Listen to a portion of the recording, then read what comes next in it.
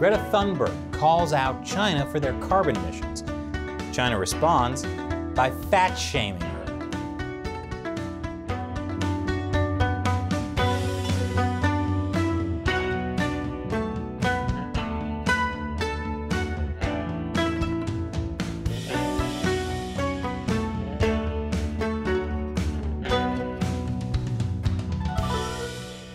Welcome to China Uncensored. I'm Chris Chappell. I know you remember Greta Thunberg, the teenage activist who spoke at the UN Action Climate Summit back in 2019. People are suffering. People are dying. Entire ecosystems are collapsing. We are in the beginning of a mass extinction, and all you can talk about is money and fairy tales of eternal economic growth. How dare you? Whether or not you like her, there's no doubt she's become one of the most influential people of her generation. She's the youngest ever Time Magazine Person of the Year. But in her several years of climate activism, she's never talked publicly about the world's biggest carbon emitter, China. That is, until last month, when she tweeted a link to a CNN article and wrote this. Yes, China is still categorized as a developing nation by WTO. They manufacture a lot of our products and so on. But that's of course no excuse for ruining future and present living conditions. We can't solve the climate crisis unless China drastically changes course. She has a point. China emits 27% of the world's greenhouse gases, according to this 2019 chart by the Rhodium Group. That's more than all developed nations combined. So, after years of climate activism, the entirety of her criticism of China is one tweet, rehashing a CNN article. But the Chinese Communist Party is very sensitive, which is how you know they're strong and confident. Even that one tweet was enough to make my favorite Chinese state-run media, the Global Times, move to attack her by framing China as unfairly bullied by the Western world.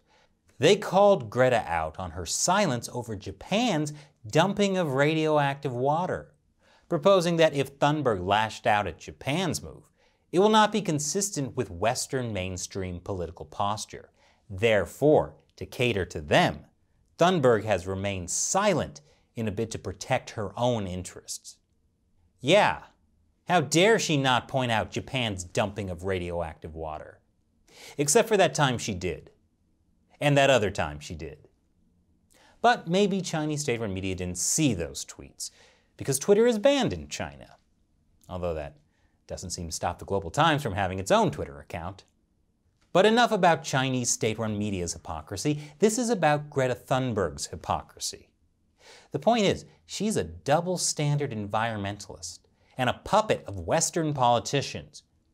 You know, the ones she routinely criticizes. A few hours after that article, the Global Times doubled down with another one that denies China's carbon emissions and belittles Thunberg's understanding of climate change. Thunberg, who at age 15 started skipping school on Fridays for her climate protests, is merely 18 years old this year. She is short of sufficient academic knowledge study and lack of sound self-judgment capability. Girl like her is prone to be affected or even manipulated by some political forces. Academic knowledge study. Girl like her is prone to be affected. Sounds like the translator also skipped school on Fridays. And other Chinese state-run media joined in on the group criticism. China Daily called Greta Thunberg a Swedish environmentalist princess who should reduce her own carbon emissions. Wait a minute. Is that a fart joke?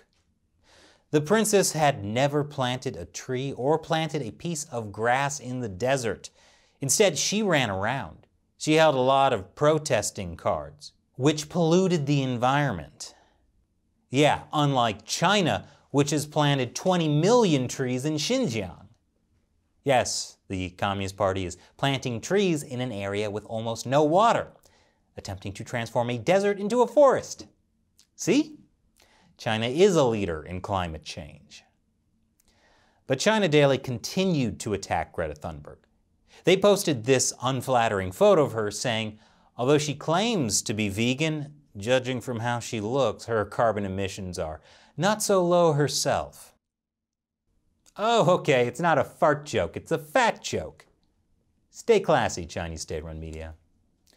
This is a common tactic for the Chinese regime. When they have trouble defending themselves over what someone says, they go on the offensive and launch personal attacks on whoever said the thing they're mad about. This is called poisoning the well. Here's another example. When female victims of Uyghur genocide spoke out about rape used as a form of torture in Xinjiang, Chinese Foreign Ministry spokesperson Wang Wenbin didn't try to prove their claims were false. Instead, he held up their photos and called them liars. He said one was morally depraved and of inferior character, and accused another of adultery. Here's another example of poisoning the well. During Taiwan's 2016 presidential elections, Chinese officials did whatever they could to criticize Democratic Progressive Party candidate Tsai Ing-wen. But instead of pointing out flaws in her policy, they claimed Tsai was incapable of leading because she's an unmarried woman with no emotional burdens of love, family constraints, and no children's concerns. So it's no surprise that China's response to Greta Thunberg criticizing China's carbon emissions was to fat shame her. Unfortunately, when you fat shame someone, it often backfires. Greta Thunberg just owned it. Being fat shamed by Chinese state-owned media is a pretty weird experience even by my standards, but it's definitely going on my resume. And thanks to criticism from Chinese state-run media, Greta Thunberg got a lot more attention than she would have from just her one original China tweet. Even people who don't really like her are now defending her from attacks by the powerful machinery of an authoritarian state. And this just makes her even more influential. To which I say, I've been criticizing the Chinese Communist Party for 8 years. Where's my Hulu documentary? Where's my 3-part PBS series? Where's my life-size bronze statue at a third-tier British university? Look, I'm not jealous, I just don't like hypocrisy. And now it's time for me to answer a question from you, my amazing viewers who support China Uncensored through the crowdfunding website Patreon. Travis Friesen asks, with China being a near-Arctic nation, do you think it will stake out claims in the Arctic in the same way it tries to claim the entirety of the South China Sea? Yes, Travis. Yes, they will. And I can predict this with confidence because it's already been happening. China might not be able to claim the Arctic has been part of China since ancient times, at least until they find a giant panda frozen in an iceberg. But they've been trying to insert themselves into Arctic decision-making despite not being one of the 8 countries that borders the Arctic. In 2013, China joined the Arctic Council as an observer. 5 years later, China declared itself a near-Arctic state. And soon, China will claim it has a right to make decisions in the region because so many Chinese ships go through the Arctic. Now more than ever, since the polar ice caps are melting, thanks to climate change, which China is totally not contributing to. So shut up, Greta. Thanks for your question, Travis. Be like Travis and join us on patreon.com/China Uncensored. Contribute $1 or more per episode and you'll get cool perks like the chance to have me answer your question on the show. The link is below. Once again, I'm Chris Chappell. Thanks for watching China Uncensored.